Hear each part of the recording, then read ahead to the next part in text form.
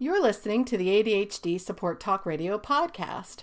ADHD Support Talk is sponsored by ADDclasses.com. Visit www.addclasses.com to sign up for free webinars today. Well, hello. Welcome back to ADHD Support Talk Radio. I'm your co-host, Lynne Edris, and I'm a productivity and ADHD coach, so I help overwhelmed professionals reduce procrastination, improve time management, and get more done with less effort so that they have more time and more energy for what matters most to them. As you guys know, I'm a woman with ADHD myself, so I have been where so many of you guys are, and I've come out the other side, so to speak. So I've gone from living in that constant state of chaos and overwhelm and underperformance and under-delivering to a life of more success and fulfillment than I really dreamed was possible at one time.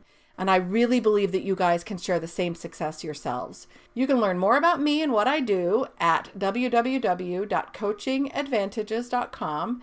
And if you'd like to join my next live online productivity workshop, you can simply text the keyword productivity to the number 33777 to find out about the next free event. Well, today I want to talk about a really common theme I've been hearing a lot about in my coaching practice. At the time I'm recording this, it's October, and it's a super busy time of year for me. It always is every year. It's a super busy time of year for my business. So I'm talking to lots and lots of new and different people who are looking for help. And anytime I go through a period like this, when I have a large influx of new inquiries and when I'm talking to lots of new and different people, it always seems to me like themes arise, or maybe I just notice that the themes that arise.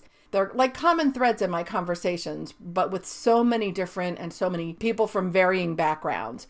But one of the things I'm hearing an awful lot about from so many different people from all different walks of life and with all different kinds of challenges over the last few weeks or so has been the theme of broken promises. And I know many of you are probably struggling with this yourselves. Of course, we adults with ADHD tend to struggle with very similar kinds of challenges, right? Procrastination, disorganization, focus, poor time management, weak follow-through, all of those kinds of typical adult ADHD challenges. But every single one of us, of course, these challenges show up a little differently in every single one of us. You know, I always say your ADHD is as unique as your thumbprint. But that notion of breaking promises constantly, consistently, so frequently is one of the things that really is pretty universal among our tribe. With our typical ADD challenges, with organization and follow-through and time management and procrastination and focus and, all of those pretty typical challenges, the social implications can be significant, right? The work implications can be significant, and the impact on our home lives and our relationships can be really significant. But one of the things that I think impacts us the most is, again, this sort of notion of broken promises. When we don't show up in the way that we mean to, we let people down. We let our friends down. We let our romantic partners down. We let our families down. We let our friends down. We let our bosses down, our coworkers, our neighbors, and we let ourselves down.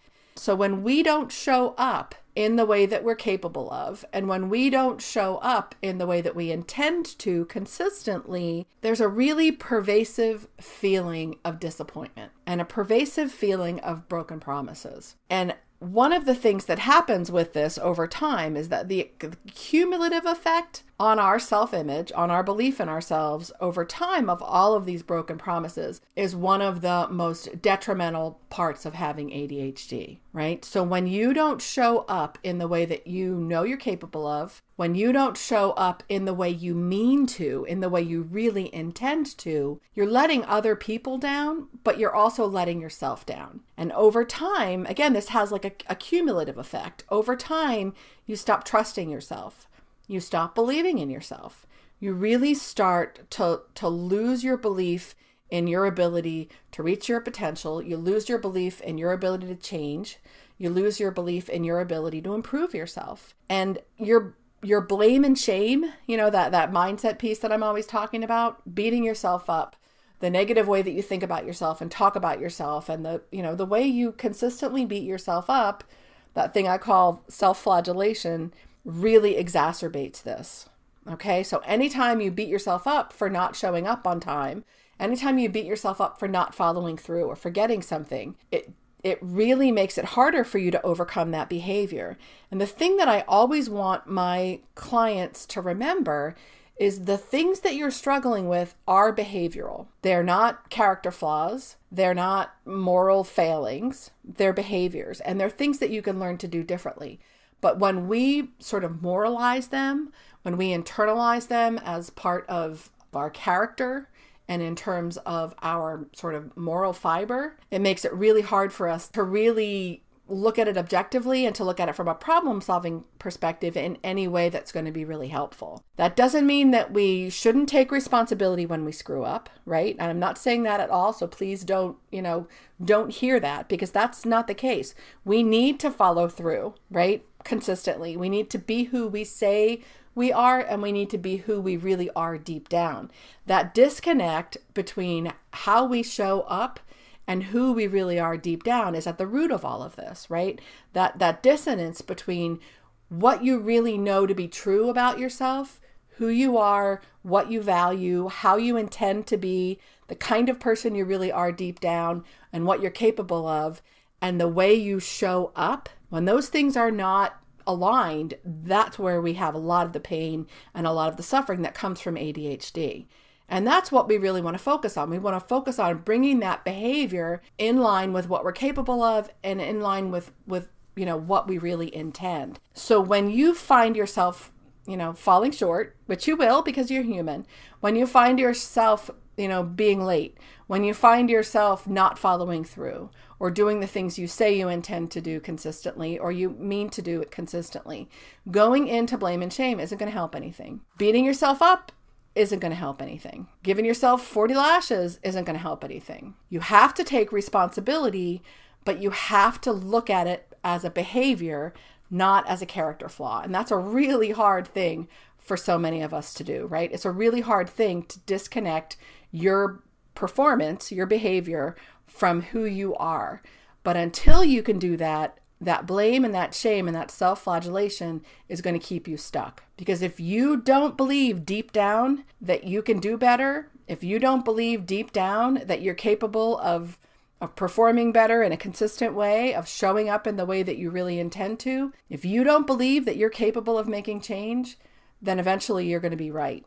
I'm going to say that again because I really want you guys to hear me. If you don't believe you can do better, if you don't believe you're capable of changing, then eventually you're going to be right. So the first thing I want you to do the next time you screw up, and you will, again, you're human, right? We all screw up. We're not perfect by definition.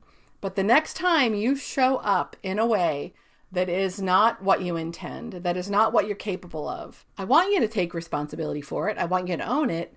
But at the same time, I want you to tell yourself, I'm working on it. I want you to think about the behaviors and the things that you did that got you there, not about who you are as a person that got you there, but I want you to look at it from a behavioral perspective. Try to step back and analyze it, do a little bit, of what I call an autopsy on it. Look at the behaviors, tease them apart, think about the behaviors as not being part of you internally, right? But things that you do. And that subtle shift in thinking about yourself and your performance in terms of your behavior rather than in terms of your character can make a world of difference in your ability to get to the bottom of those behaviors and really start to address them and make small changes that can make a huge difference for you over time. So again, the next time you break a promise to yourself or to someone else, I don't want you to say, it's not my fault because Lynne said I shouldn't beat myself up. Absolutely,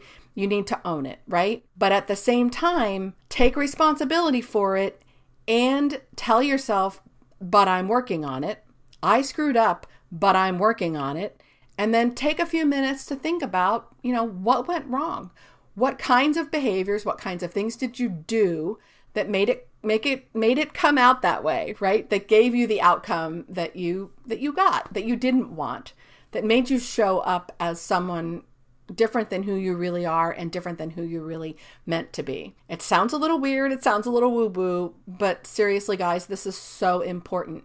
Disconnecting and stepping back and making the difference between what you do and who you are is a really important part of getting to the bottom of these challenges.